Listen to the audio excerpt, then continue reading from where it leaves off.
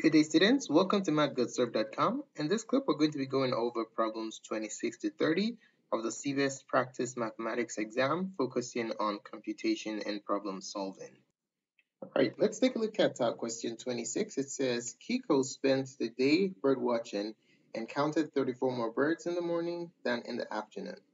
If she counted a total of 76 birds, how many birds did she count in the afternoon? Okay, so this problem involves converting a word problem into a system of equations. So anytime you want to generate an equation or system of equations using a problem presented in a story or word problem format, you want to declare your variables first, okay? So you don't get confused in the problem solving process. Steps we're going to execute are as follows. First of all, we will declare our variables, the unknown.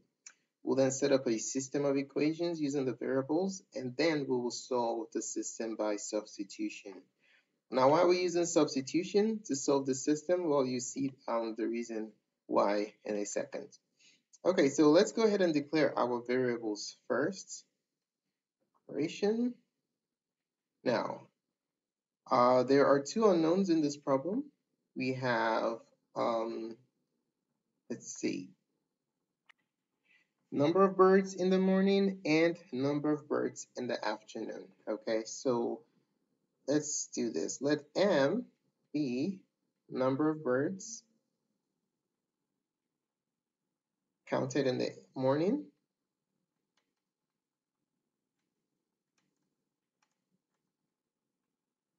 and let's see, A, let that be the number of birds counted in the afternoon.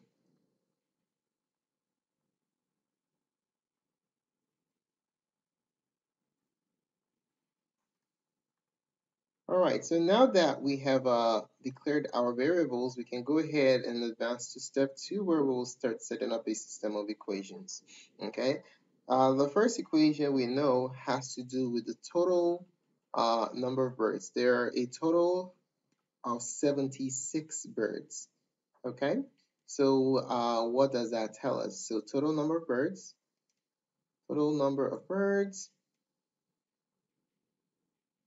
is equal to what? Is equal to number of birds in the morning plus the number of birds in the afternoon, number of birds counted. Okay. All right, so what do we know? We know that the total number of birds is 76, and the total number of birds in the morning, we are going to represent it by M based on our declaration here. Total number of birds in the afternoon, we're going to replace it with A based on our declaration here. Okay, so this, ladies and gentlemen, is equation number 1. There's another statement in the problem that can help us generate the second equation. The statement is that Kiko was able to count 34 more birds in the morning than in the afternoon. Okay, 34 more in the morning than in the afternoon. So how do we represent that with an equation? So let's, M is the total number of birds in the morning, right? So how does that relate with the total number of birds in the afternoon? There's 34 more in the morning than in the afternoon. So we're going to take the number of birds in the afternoon and do what? Add 34 to that. So 34 more than the afternoon will give you the number of birds in the morning. Okay, so this is equation number 2.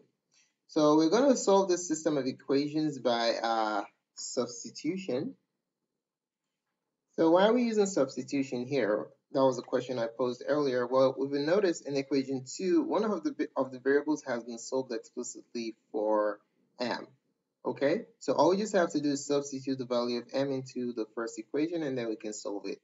So let's substitute A plus 34 for M in equation 1. All right, so what does that yield?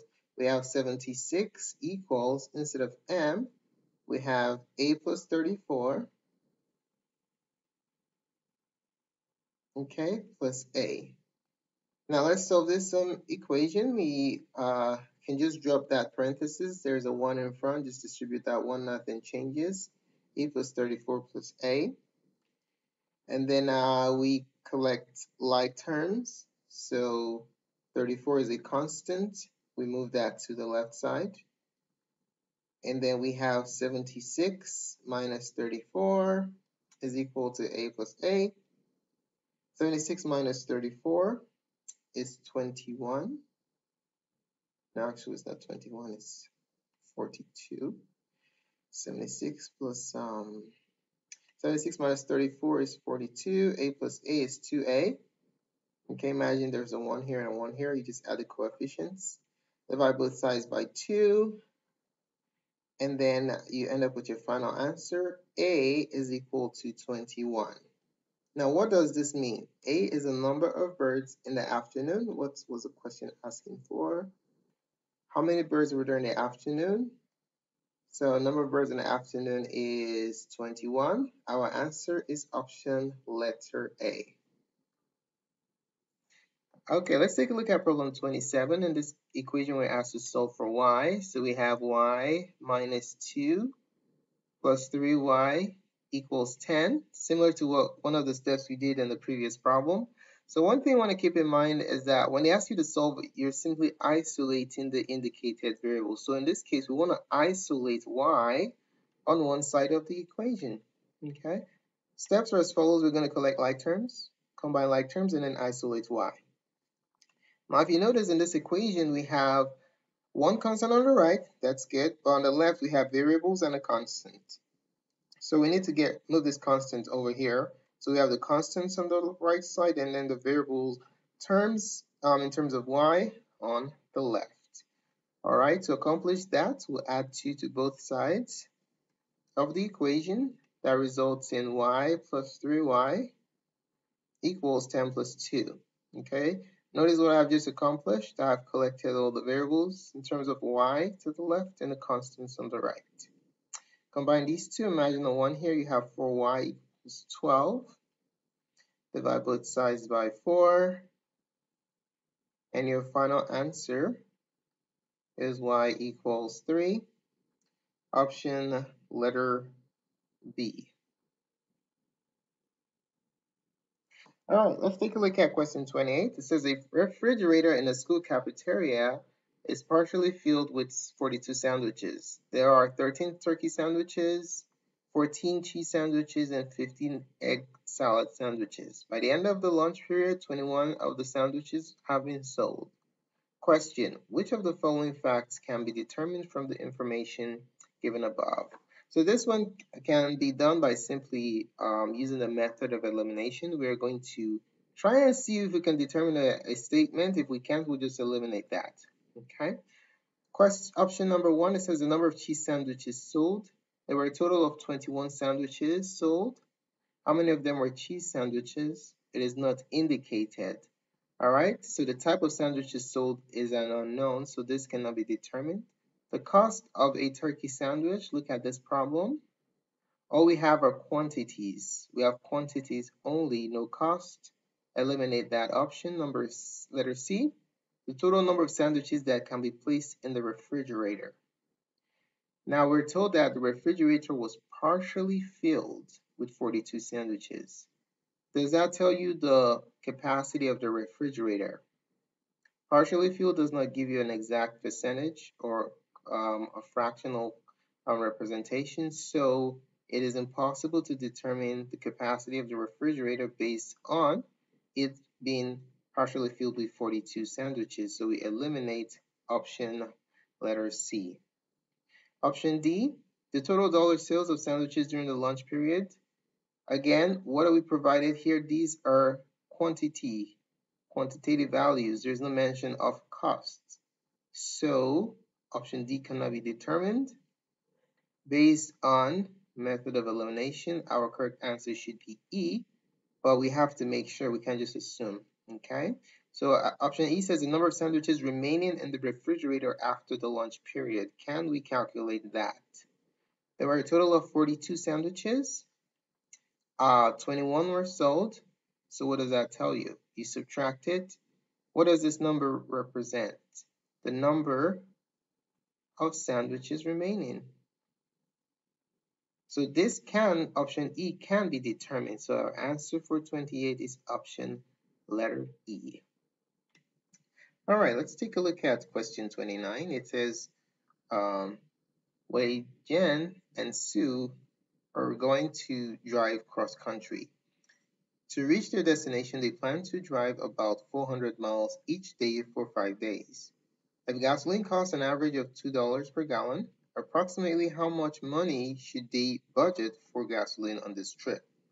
Question, which single piece of information is necessary to solve the problem? Okay, so if you're going on a trip, how do you know how much money you're going to spend on gasoline?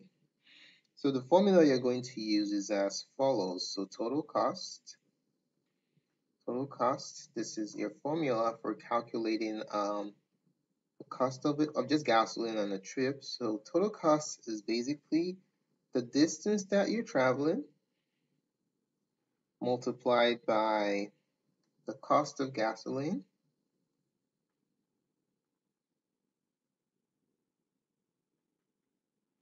and that entire expression divided by your consumption, okay? Your fuel consumption is also referred as your gas mileage. So how much gas does your car consume?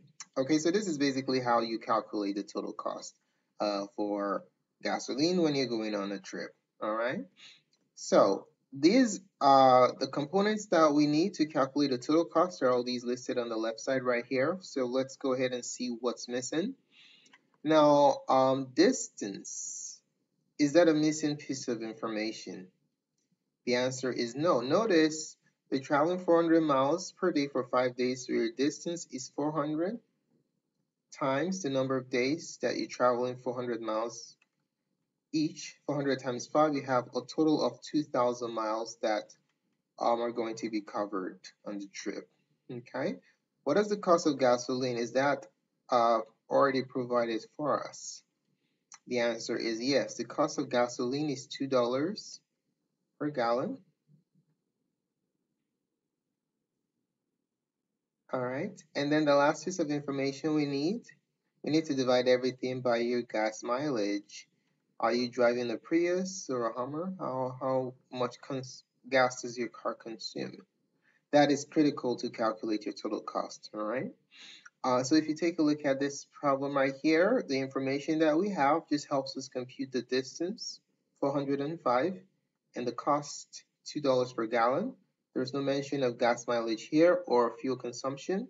So that's the missing piece of information. So if you look at the options, number of times they will have to stop, that doesn't affect the cost. The number of miles per gallon of gasoline, exactly what we're looking for. All right, remember gas mileage is also known as MPG. Okay, miles per gallon. So the number of miles per gallon of gasoline that your car consumes is critical in determining how much money you need to budget for the trip. If you have a high MPG, then you want to spend more money, less money because you consume less gas. And if your MPG is really low, then that means you're going to use more gas and you want to budget more money. So answer for 29 is option letter B. All right, let's take a look at 30. It says read the problem below and then answer the question that follows. Maria left her home at 9 a.m., ran 3 miles to the lake, ran around the lake twice, then ran home along the same route for a total distance of 10 miles. What was Maria's average jogging speed? Question, which single piece of additional information is required to solve the problem? So let's write down the formula first for average speed. Think about speed as rate, okay? We know the DIRT formula, distance is equal to rate times time. So we want to isolate rate, we divide both sides by time. Okay, so rate is basically distance over time.